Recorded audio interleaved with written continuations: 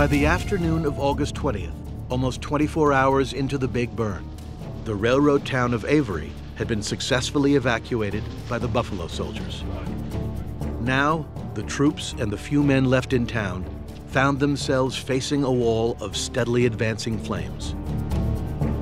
Boarding one last train to the east, they raced across trestles already ablaze, through a furnace so hot the paint melted off the outside of the rail cars.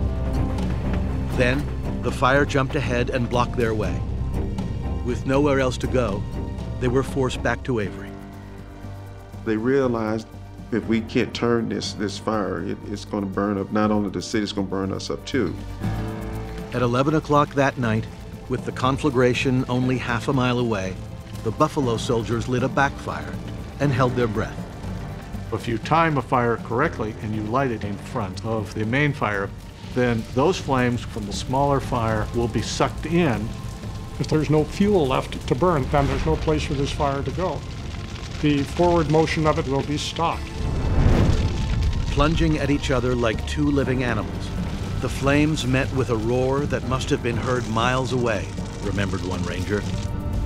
The tongues of fire seemed to leap up to heaven itself, and after an instant's seething, sank to nothingness.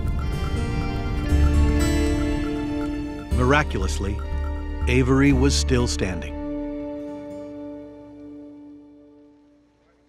After the town was saved, newspapers were busy interviewing everybody.